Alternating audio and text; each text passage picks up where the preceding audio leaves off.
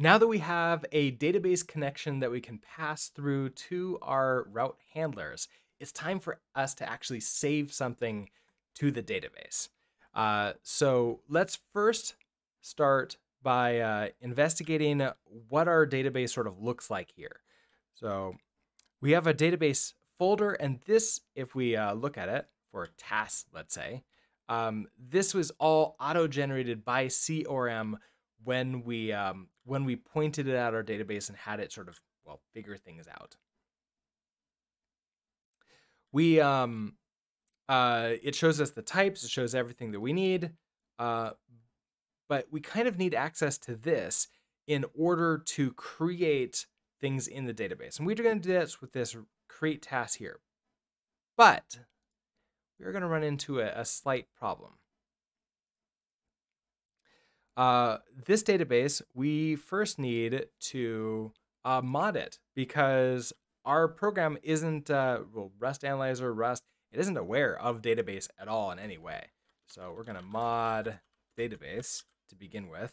That's going to load up this file, which then is going to bring in everything that we need.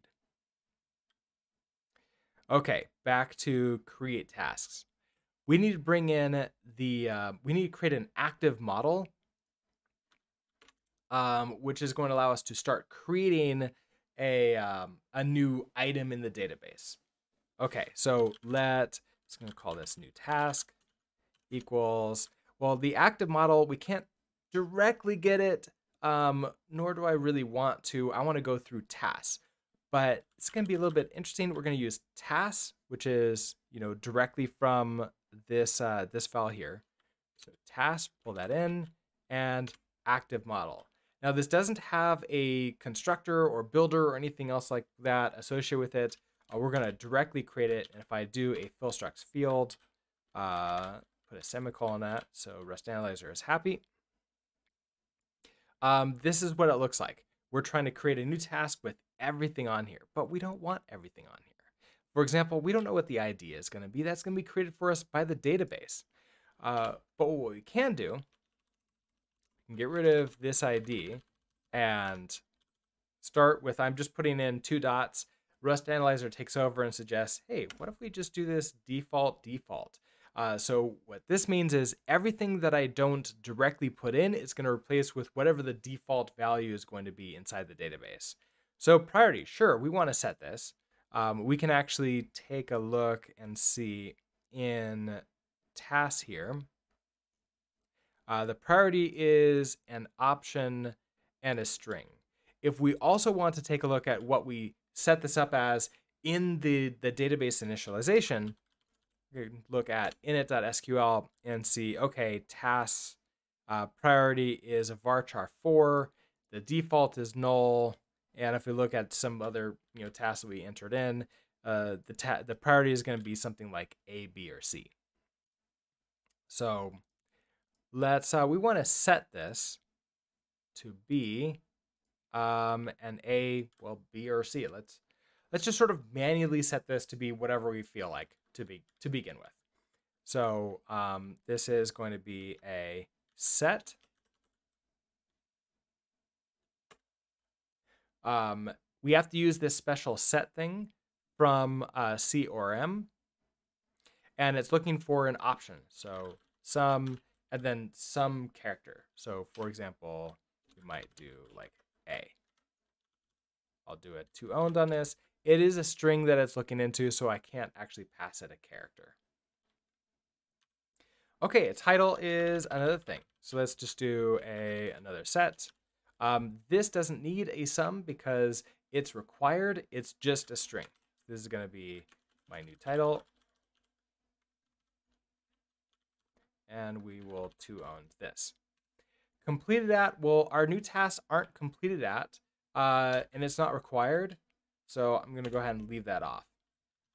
Sure, we can put a new description. This is another set.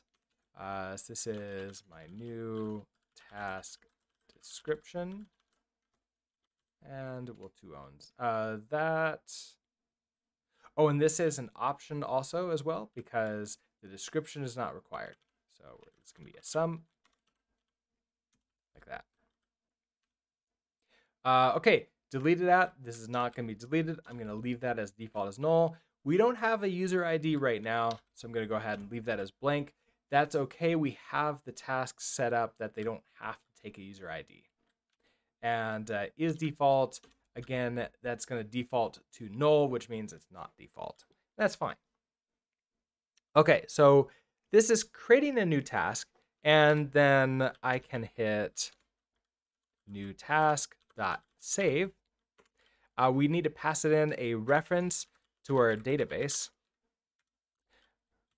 Now this returns a, let's see, turns a core pin. So when we start seeing like pin, future, okay, so we need to await this. And then it's going to be a result. Let's go ahead and save this to something. So we'll call this result equals, now we can see what this is. So it's going to be a result with the active model. So we haven't done any advanced error handling yet. So let's just go and unwrap it. Oh, and that's an active model. So basically we save it to the database and it gives us back an active model, which we should be able to debug or at least print out some things of what's going on. So let's run a debug on result. Now, hitting this route, if I just hit this directly, we will, we'll save some things. Let's go ahead. This is going to be a post to create a post to /tasks. Let's go ahead and set up Thunder Client here. I've already previously started the server, so we're going to do a post to / localhost port 3000 tasks. In our body, we're going to use JSON. Well, actually, it doesn't matter what we send right now, so I'm just going to hit status OK, and I want to see in our cargo watch. Here's that active model that was set. So, our ID is 4 now. Okay, so we got an ID back. Here's our priority is A. Our title is my new title. Completed at is this none. Description is this some. Deleted at is none. Now notice that there's this unchanged here. What this means is, yes, it's been put into the database, but I got an active model back that we could set things on and then make more changes to it, potentially do another save or an update or something with that. And the unchanged here is noting whether or not it needs to, well, update that if I run the save method again. Now, just doing the same task over and over again isn't really all that helpful.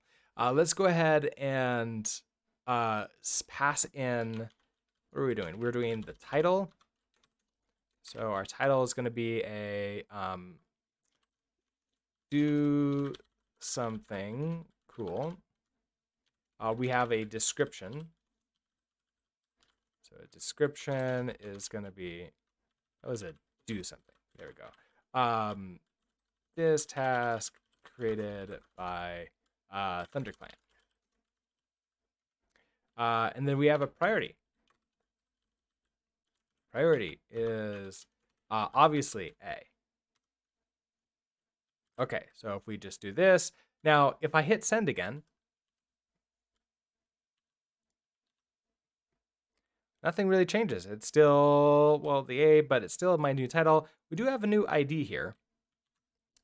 We need to remember to come into create task and grab that information from the data coming in. So let's do that next. So we're gonna have a pub struct request task. We are going to derive the serialize for this. We're going to have a, in this case, I don't think I need pub because we're in the same file and we're actually going to be reading these out. So it won't yell at me about unread items in the struct. So we need a title. you're a string. We need a priority. Now you're an option because we don't really need the priority, but you're also a string inside there. And we need a description, which is also an option string. We have our extension coming in. I just want something else. The order doesn't actually matter. I can put this before or after. So let's do this here. We have JSON. This is going to be, now we have this as new task. This is request task essentially. And your type is JSON request task.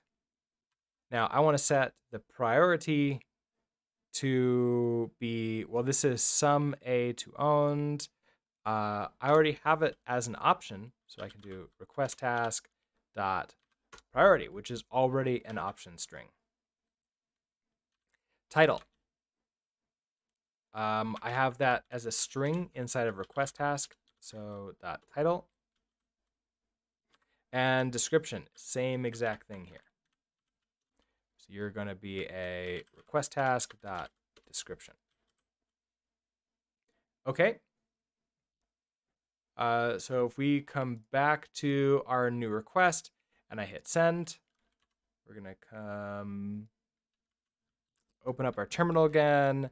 And now we see, hey, okay, so ID 6, titles do something cool, and our description is this task created by Thunder Client. Okay, so excellent. So we have now created a task. We've defined what that task is going to be from Thunder Client. We send that in a post request to our route handler. Our route handler takes in the database,